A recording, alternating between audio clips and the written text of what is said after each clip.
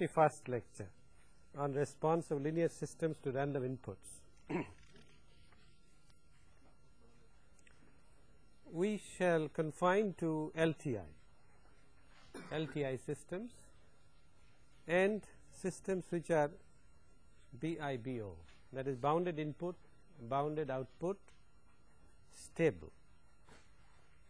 What does this mean? This means that HT mod dt minus infinity to plus infinity shall be what? Finite, less than infinity. This is the kind of systems that we talk about in our discussion on response of linear systems to random inputs. So you have a random input x of t.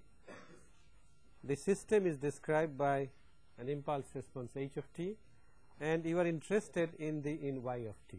Naturally, since x of t is random, x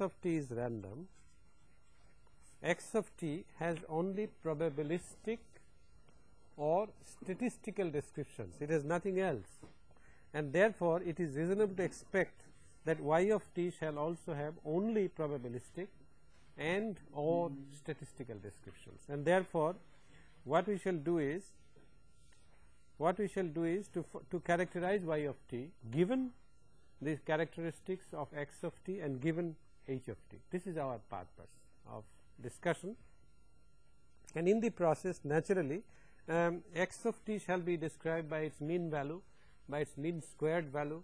It could be described by its autocorrelation function. It could be described by its spectral density. All right. And y of t shall also have the same kind of description, except for the fact that we might want to correlate y and x, and therefore two other correlation coefficients, cross correlation coefficients, rxy and ryx shall be of interest, and also the corresponding spectral densities, that is the Fourier transforms of the cross spectral densities. This is what we wish to establish. And as we have done in the past, we always start with the time domain, then go to the frequency domain. So let's start first our consideration about the time domain. Now you know that in the time domain, given a system with an impulse response of h of t, in the time domain the output is the convolution of input and the unit impulse response. So it is of the form xt minus lambda h lambda d lambda. We could also have taken the other equivalent form, that is minus infinity to infinity x of lambda h of t minus lambda d lambda. Well, I find it a little more convenient to use this form in the context of random signals. So we shall stick to this. Suppose we want to find out the mean value of the output process. Mean value is naturally the expectation of this quantity, and the expectation operator and the integration operator can be interchanged, and therefore it is simply minus infinity to infinity e of x of t minus lambda h lambda d lambda. And if the process is stationary, then this is equal to, is that required? Stationary process, stationarity of process. What I am going to do is to equate this to x bar. Is that required for stationary? Yes. It is required. Okay. So this for a stationary random process, therefore y bar equal to x bar multiplied by an integral minus infinity to infinity h lambda d lambda. Now you recall that that if we had multiplied the integrand by e to the minus st, then what would have this become? This would have become capital H of s, that is the system function or the transfer function. Lambda. Okay. If we had multiplied this by e to the minus s lambda, then this would have become h of s. And since e to the minus s lambda is not there, the way to get rid of this is to put s equal to 0. Then it becomes unity. And therefore, we proved that y bar equals to x bar multiplied by h of 0. Alright. h of 0, that is the system function evaluated at DC, s equal to 0 corresponds to direct current or direct voltage, and therefore the frequency is 0.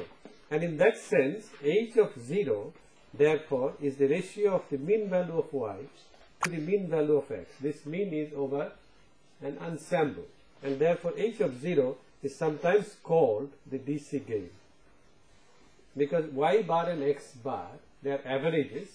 The ratio of the two averages is the DC gain. Slightly loose terminology, but the terminology has gone, because one DC gain means it refers to frequency, whereas the averages are over ensembles. They may or may not be equal to time averages. All right. So we proved that the output random process has a mean value which is equal to input random process multiplied by h of 0. As an example, suppose we have a simple RC network. Okay, then what is h of s for this? 1 by s c r plus 1. Very easy to show, which I can write as 1 over CR divided by S plus 1 over CR. I am putting the whole in evidence. And if I put 1 by CR, if I use a symbol, this is equal to B, small b, then H of S is equal to B divided by S plus B, and naturally H of 0 is equal to 1, which is also obvious from the circuit.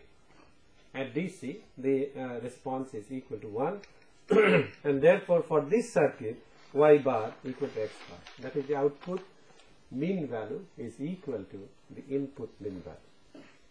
You can you can do this, you can verify this in the time domain. What is h of t for this? H of t is equal to b by b s plus b, and therefore h of t shall be b e to the power minus bt times ut. That's correct. And if you substitute this in the integral, that is minus infinity to infinity h lambda d lambda, you shall precisely get this equal to x bar. You can verify this by putting in the integral formula also. Suppose you want to find out the mean squared value. We shall write this as the expected value of yt multiplied by yt. All right, a trivial manipulation, but we shall write this yt's twice. That is, we will write this as minus infinity to infinity x of t minus lambda 1. We shall use two variables, h of lambda 1 d lambda 1, and I will multiply this by minus infinity to infinity x of t minus lambda 2 h of lambda 2 d lambda 2. All right. You can ask me why I am doing this. I am going to find out in terms of the autocorrelation function. If we had used lambda 1 and lambda 2 is the same, well, it doesn't bring the autocorrelation function into evidence. Now what I do is I play the usual trick, that is I interchange the expectation and the integration operators. There are two integrals here, and therefore I have to be careful. I integrate last with respect to lambda 1 and first with respect to lambda 2, and I take the expectation operator inside, that is e of x t minus lambda 1 x t minus lambda 2 multiplied by h lambda 1 h lambda 2 d lambda 2. Is that okay? Have I missed anything? No. Now you notice that this is simply the autocorrelation function, that is Rx of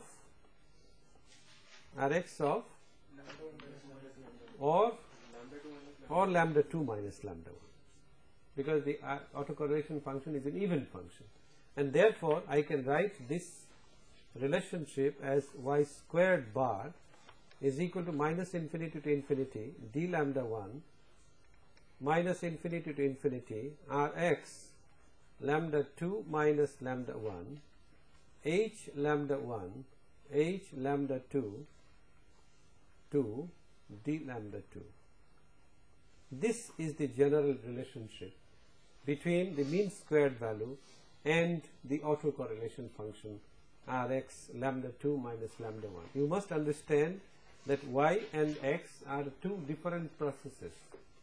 What we are doing therefore is to express the mean squared value of one process in terms of the autocorrelation function of the other process. The other process is undergoing a transformation in the LTI system, which is reflected in the product h lambda 1 h lambda 2.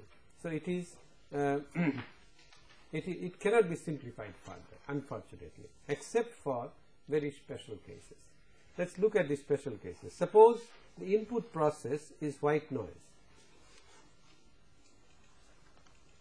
If it is white noise, then what is Rx of, well, white noise means Sx omega, the spectral density, is equal to a constant, let's say S naught, and therefore Rx of tau, the autocorrelation function, is simply a delta function, S naught delta tau. Alright, if I substitute this here, then you can see that y squared bar equal to minus infinity to infinity d lambda 1, S naught I can take out, then minus infinity to infinity delta lambda 2 minus lambda 1 h lambda 1 h lambda 2 d lambda 2.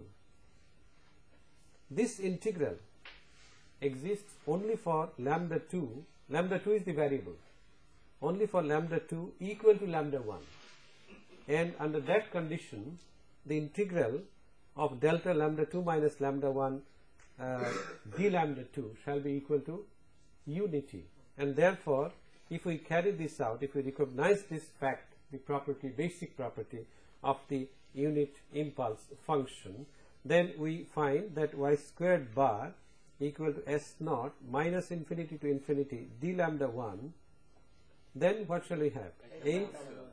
H lambda 1 and h lambda 1, because lambda 2 is equal to lambda 1, and therefore this is S naught integral minus infinity to infinity h lambda whole squared d lambda.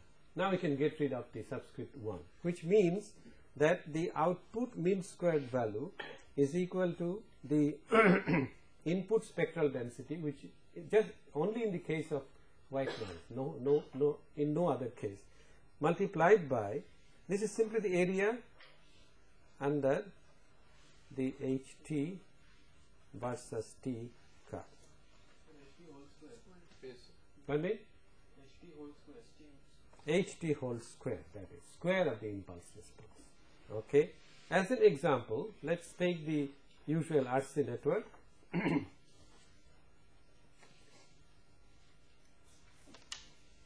Let's take the RC network once again. This is XT, this is YT. We are not showing a plus minus. Why not? In the drawing of a circuit with excitation, we always show the direction of the current and the polarity of the voltage. Why aren't you showing this? Because they are what? Random processes. All right. They are random processes. All right. Pardon me? So still we'll have to take a particular direction as a standard. No, we don't. That's why we work in terms of. It's not important because we will always take averages, and therefore the polarity is not important. And we shall always work in terms of h of s, which does not require a polarity. All right, it doesn't require. It's a transfer function.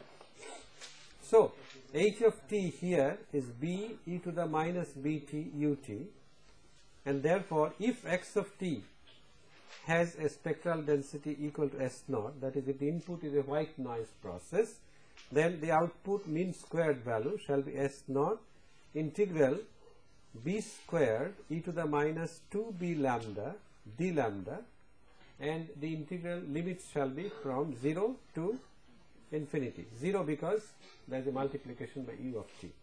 And if you carry out this integral, the result is b s naught divided by 2. Alright.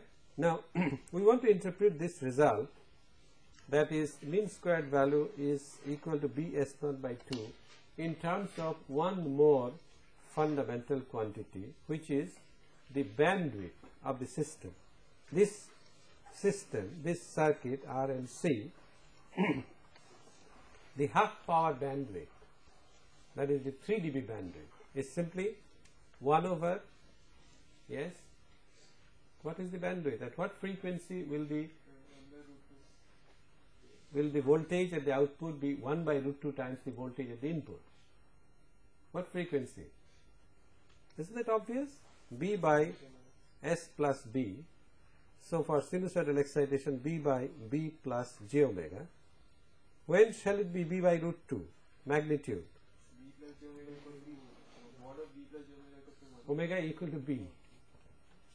As simple as that. Alright? And pardon me? This will happen at omega equal to B. And therefore, the bandwidth of the system, bandwidth is defined as this. This is the DC response, let's say B, DC response is 1, and this is 1 by root 2. This is the bandwidth, and bandwidth usually is expressed in hertz. Alright, so it is in hertz. What is the bandwidth then? 1 by 2 pi RC, hertz. Okay, this is the bandwidth. And we have proved that our y squared bar is equal to b s naught divided by 2. That omega is equal to b, the value is 1 by root 2.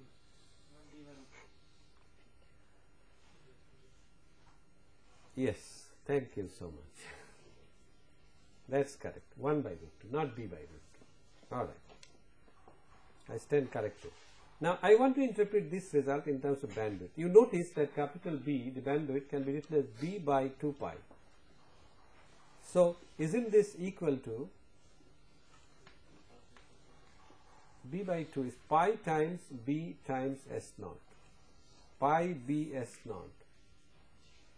It's a result of fundamental importance, although illustrated with the help of a very simple example. Most of the communication channels in practice are low-pass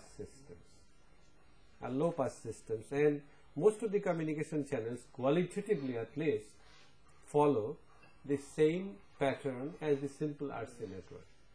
The ionosphere, for example, or the stratosphere, or duct propagation, microwave, they are all low-pass systems. That is, there is an upper cutoff frequency. Now, what it shows is that the mean squared value of the output process is proportional to the bandwidth. And this is why if you make a wideband system, you also get prepared to accept wideband noise. Alright? The output process, the output mean squared value is proportional to the bandwidth, and therefore the signal to noise ratio becomes extremely important. And this is why narrowband systems are employed. Wideband systems are very costly. This is a general principle useful in almost all communication systems. Let's look at, we have looked at the output mean value, the output mean squared value, and if you know the mean squared value and the mean value, you can of course find sigma y squared, which is equal to y squared bar minus y bar squared. Let's look at next the autocorrelation function, that is r y of tau, the third statistical description of the output process. Well, by definition, this is the expected value of yt and let's say yt plus tau.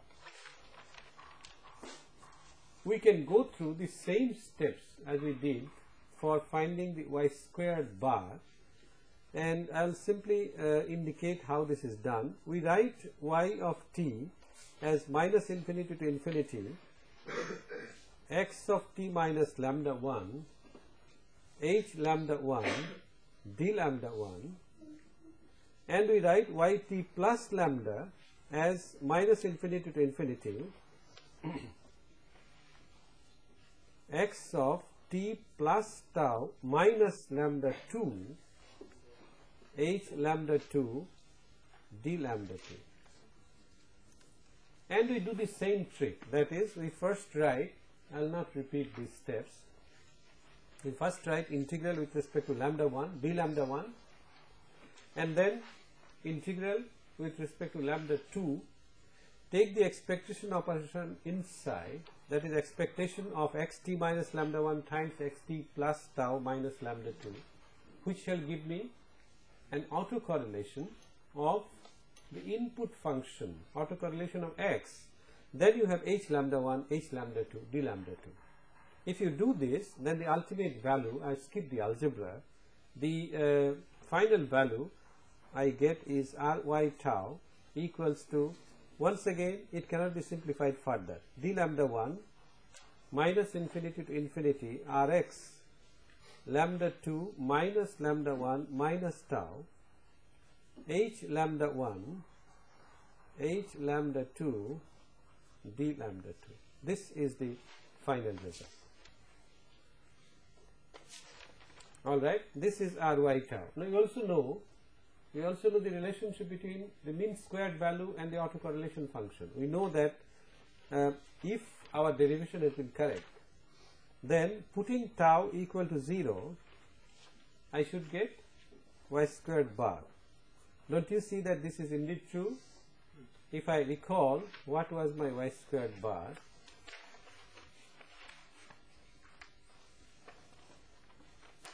Here, y squared bar was, I beg your pardon, this is the relationship. Y squared bar was integral d lambda 1 rx lambda 2 minus lambda 1 h lambda 1 lambda 2, no, this sign is not there, multiplied by d lambda 2, and this is precisely what we have got here. If you put tau equal to 0, this is precisely y squared bar, and therefore my derivation is correct. It should not be different. And unfortunately, this relationship cannot be simplified further unless you know a specific shape or specific value of the autocorrelation function. Suppose the input is a white noise process, that is, suppose Sx omega is equal to S naught. You see the importance of white noise now. White noise is a concept, is a hypothetical quantity like Superman. But it is useful. It is useful. Superman is our topmost. I mean, we can compare Vijendra with Superman, and you know how how much distance is there. Similarly, white noise, we shall always judge what the deviation from white noise is. But white noise is a very convenient quantity to judge the process, the autocorrelation or the cross correlation, and so on.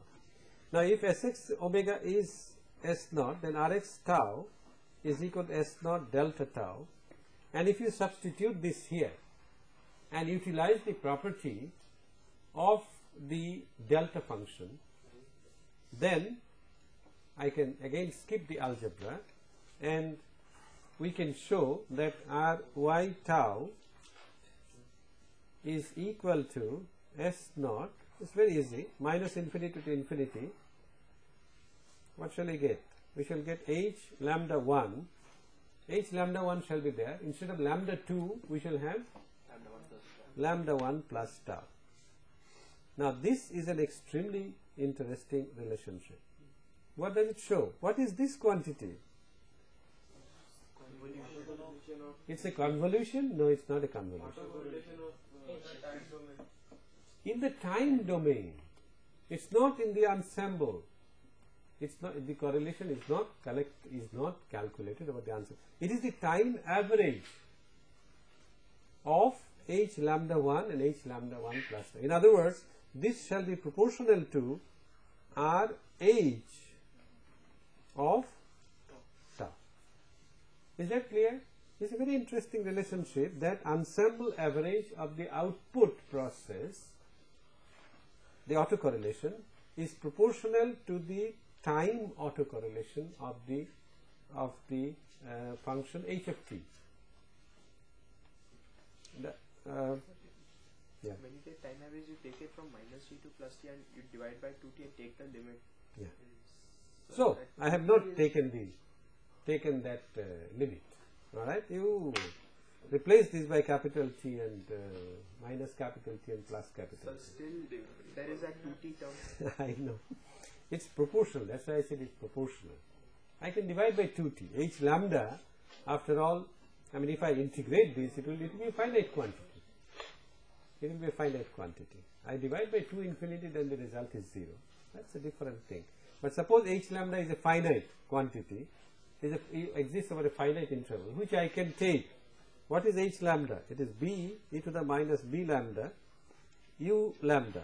All right. So it falls exponentially, and I cut it off at some place. Then I take the average. All right. The result will be slightly inaccurate, but if I take this sufficiently large, it will be sufficiently accurate for practical purposes.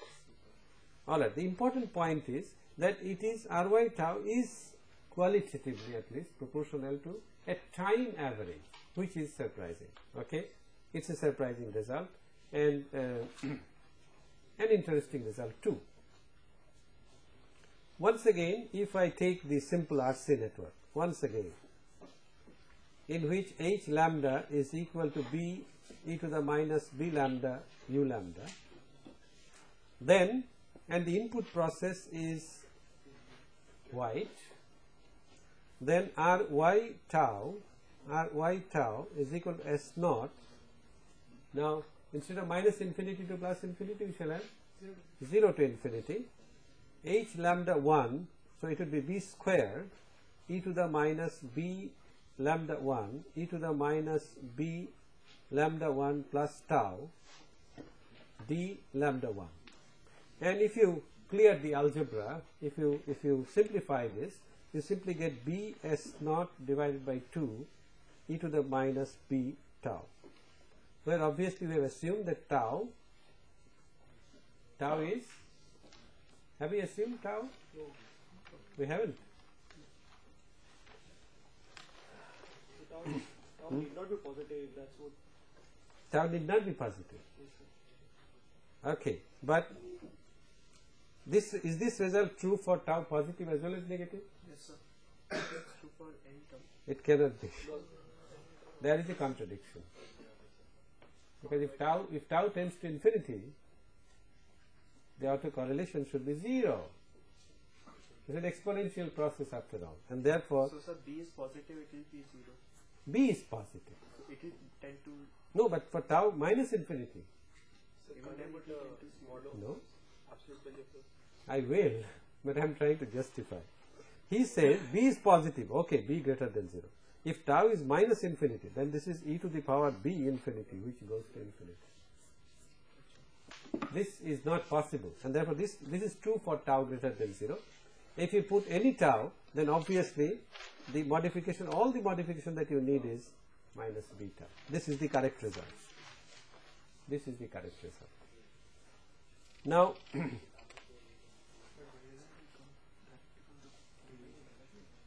it doesn't come directly from the derivations of modulus. It does. Of tau. Sir, how do you take 0 to infinity over there? It is 0 to tau, because there are ut, 2 times ut functions. It will be a great function. alright, let's go back. H lambda is equal to b e to the minus b lambda u lambda. Alright, and Ry tau is equal to S naught. We'll put the integral limits later. S naught b squared e to the minus b lambda 1 u lambda 1. Alright, then e to the minus b lambda 1 plus tau Plus tau. plus tau U of lambda 1 plus tau. u of. Now do you understand why tau cannot be negative? So it So it can be negative. Now we'll get. It mod can be of- negative, but you have to change the integral limits. Okay? limits now are 0 to infinity. Right. Like 0 to tau if tau is इस वक्त positive. we have No, but we have to go from minus tau to infinity, where we have assumed that tau is greater than 0. Anyway, you can clear this mess.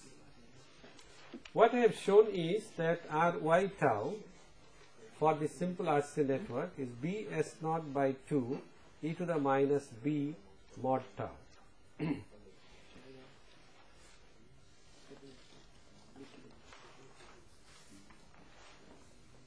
Now let's be a little bit more realistic. Let's modify the input to be not quite white noise. Let's say we have the same network RNC. We have the same network RNC, but the input process Sx omega is not equal to S naught, but it is of the form, it is a low pass form. In other words, it is maximum value at DC and then it goes down. Well, what is the autocorrelation function for such a process? If I have something like this, Sx of omega, which goes down on both sides, well, one of the autocorrelation functions is of the form beta S naught by 2. I have chosen the constant intentionally, e to the minus beta tau.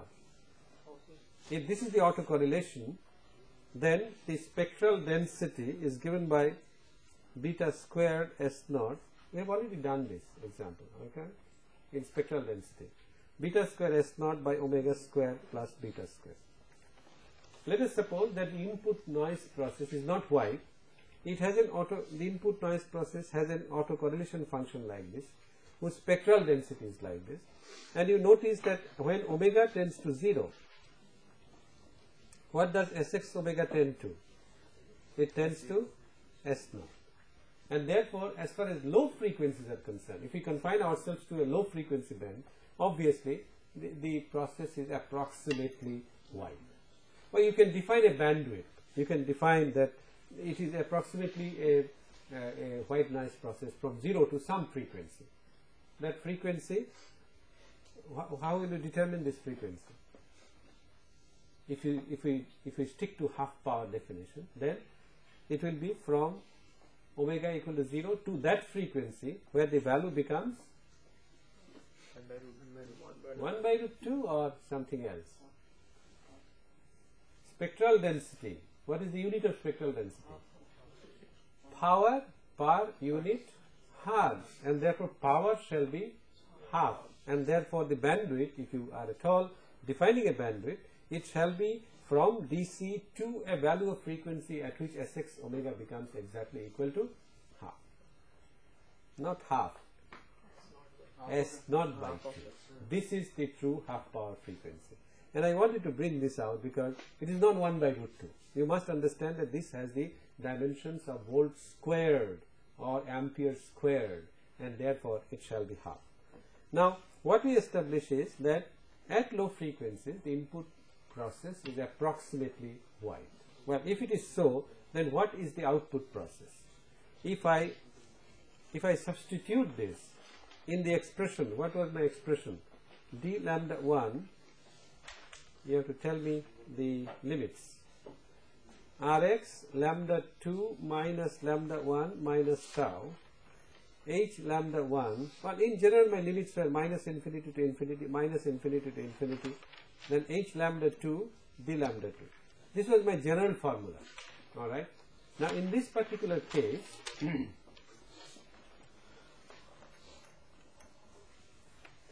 we have to integrate this quantity, Rx, multiplied by h lambda 1, h lambda 2. Now Rx of tau is like this. This is Rx of tau, and this is tau. This is tau equal to 0. What would be Rx of lambda 2 minus lambda 1 minus tau? Obviously it would be shifted to the right. Suppose I plot Rx of lambda 2 minus lambda 1 minus tau. What shall I plot it versus? What is it of interest? my integration variable is lambda 2, and therefore I should plot this versus lambda 2. If I plot versus lambda 2, obviously the maximum shall be shifted either to the right or to the left, depending on the values lambda 1 plus tau. So if lambda 1 plus tau is positive, then it would be something like this. Okay, this shall be lambda 1 plus tau. Is the point clear? The maximum shall occur at lambda 1 plus tau when the argument is 0. Alright, and therefore the range of integration, what will be the range of integration now? If we go back here, what will be the range of integration now? You look at this and look at this function. What is our network? Our network is a simple RC network whose impulse response exists only for t greater than or equal to 0, and therefore the lower limit of this shall become 0. The upper limit is still infinity. And is the point clear? So if tau is negative, then the lower limit will We are considering tau is positive. Okay. Finally, I will put a mod tau. I don't have to derive for tau positive as well as negative, because Ry tau is an even function. All right. This is some saving grace for the complicated calculation, if you consider it complicated. Now let's go back. You understand that this limit shall now be 0 to infinity because of h lambda 2, not because of anything else. And if it is 0 to infinity, obviously it shall have two ranges. One is 0 to lambda 1 plus tau, and the other is lambda 1 plus tau to infinity. Alright, so this integral therefore can now be broken up into two parts, that is Ry tau shall be equal to 0 to infinity d lambda 1 multiplied by 0 to lambda 1 plus tau, whatever the integrand is, plus 0 to infinity d lambda 2, then lambda 1 plus tau to infinity. Okay, whatever the integrand was is the same integrand. Why did we have to divide into two parts? Because in the two ranges the function is different, and therefore we must take care of that. Now if you substitute this and clear the algebra, then the final result that you get, which I want you to look at very carefully, is b squared beta s naught divided by 2 b squared minus beta squared e to the minus beta tau minus beta by b e to the minus b tau. This is the final result that you get after carrying out the integration. Now because Ry tau is an even function, we take care of both positive and negative tau by taking a mod sign there. I want you to notice that if beta tends to infinity, well, what was your Sx of omega? You recall? What was it? Beta square S naught divided by omega square plus beta square. If beta tends to infinity, then what does Sx omega tend to? Obviously S naught. Alright? It also tends to S naught as omega tends to 0. But let's suppose beta tends to infinity, then Sx omega, that is the input noise process, tends to white noise. If beta tends to infinity, then what does this tend to? If beta tends to infinity? 0. Well, this tends to 0. No, it doesn't.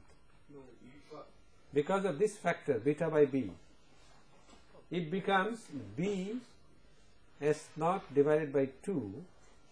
Beta tends to infinity, so you can ignore b squared, minus 2b squared, then minus, there is a beta here, there is a beta here, so these two betas cancel.